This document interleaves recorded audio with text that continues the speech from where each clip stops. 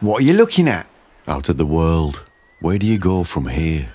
Kidderminster's about 20 minutes away. No, I mean, where do you go when you've dominated the whole world? The Cotswolds is really nice this time of year. What? I'm trying to have a crisis here, not book a holiday. I'm saying what's left to a man that's achieved all his goals. Got it. Disneyland. You know what? Forget it. Forget what? Welcome back to Keepy's Quest. This week we're looking at the Two of Wands, a card of success and achievement. There are many meanings to this card, so let's dive straight in. Earlier decks like the Sforza and Marseille have the usual simple image of two wands crossed with some interesting looking vegetation. The Thoth Tarot has a similar design but with a nod to Buddhism. Crowley says the pictorial representation is two doors crossed. The dorj is the Tibetan symbol of the thunderbolt, the emblem of celestial power, but more in its destructive than its creative form. The Solabusca Tarot is different. I'm not sure what you'd call that, to be honest. I felt obliged to pixel out part of the card, although I'm not exactly sure why. Let's just say it's a bit odd. This brings us to the Waite Smith card. Waite says a tall man looks from a battlemented roof over sea and shore. He holds a globe in his right hand while a staff in his left rests on the battlement. Another is fixed in a ring. The rose and cross and lily should be noticed on the left side. So the globe in his hand would relate to the idea of accomplishment, holding the whole world in his hand. He's holding a wand and another is attached to the wall. This seems to show his ownership of them, and the security he's got from his achievements. The rose and cross and lily Waite mentions would most likely be a reference to the rose cross, the symbol of the Rosicrucian order. The what now? A brief history of Rosicrucianism. Rosicrucianism is a spiritual movement that originated in Europe during the 17th century. The basis for the order came from two anonymous manifestos that appeared in Germany between 1610 and 1615. Soon after, these were published as the fame of the Brotherhood of the Rosy Cross. The manifestos refer to the Kabbalah, Hermeticism, and Christian mysticism. It was claimed that they were built on the esoteric truths of the ancient past, which provided insight into nature, the physical universe, and the spiritual realm. Rosicrucianism was a major influence on the formation of the Hermetic Order of the Golden Dawn, who expanded the symbol of the Rose Cross to include the planets, zodiac, Hebrew alphabet, pentagram, and hexagram. The Hermetic title for the Two of Wands is Lord of Dominion. So the title would refer to the aspect of success we see in the card. Now here we find a slight difference between the Thoth and the Rider-Waite interpretations. The Thoth deck focuses on the aspects of strength, boldness, courage, and fearlessness. The Rider-Waite takes this a step further, in discussing what comes next. Waite says, between the alternate readings there is no marriage possible. Yeah, alright. On the one hand, riches, fortune, magnificence. On the other, physical suffering, disease, chagrin, sadness, mortification. So he seems to be referring to the idea that once we've accomplished everything that we aspire to in the material sense, we're left with an empty feeling because the journey is now over. In psychology, this is known as the arrival fallacy, where we become so accustomed to the act of striving for something that once we achieve it, we can become depressed, as we've got nothing left to work toward. According to Waite, the design gives one suggestion. Here is a lord overlooking his dominion, and alternately contemplating a globe. It looks like the malady, the mortification, the sadness of Alexander amidst the grandeur of the world's wealth. The aspect of sorrow for the Two of Wands originally came from 18th century French occultist Étaïle.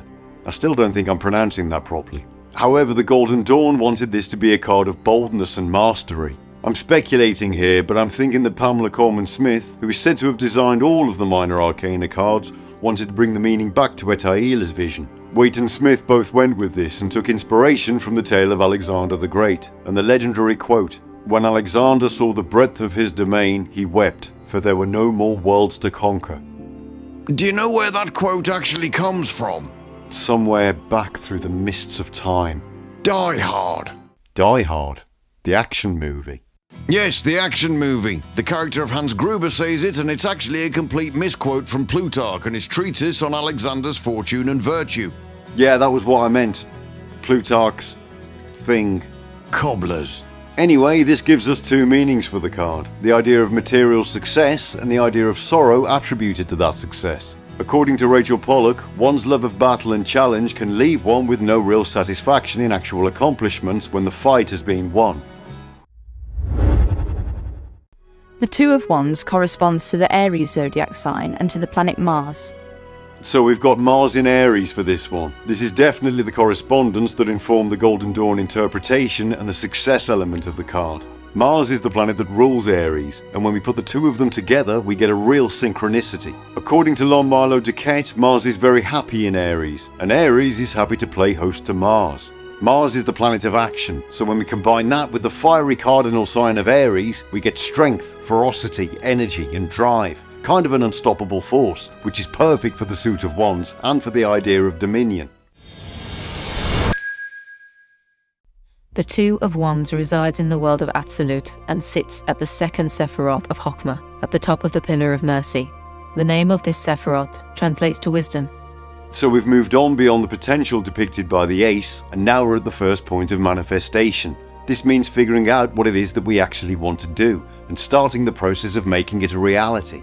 We know that it's a wise move to plan ahead when we're beginning some new project, and that fits very well with the card's position on the Tree of Life. According to Crowley, this card pertaining to Chokmah in the suit of fire represents the will in its most exalted form. It is an ideal will, independent of any given object.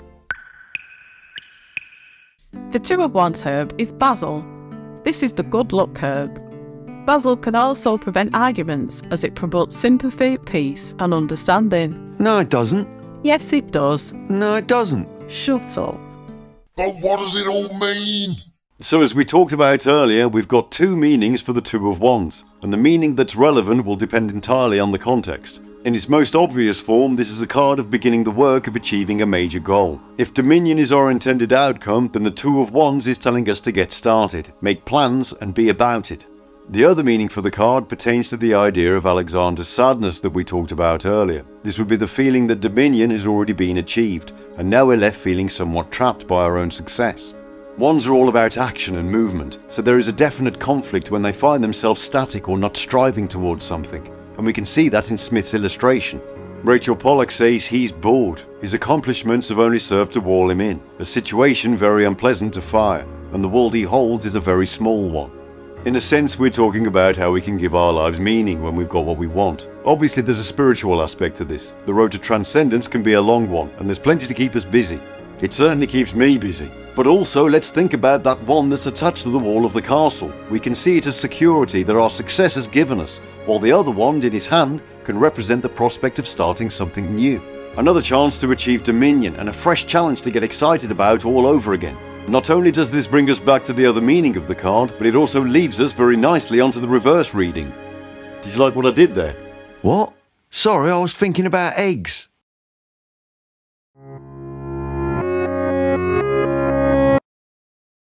Eggs.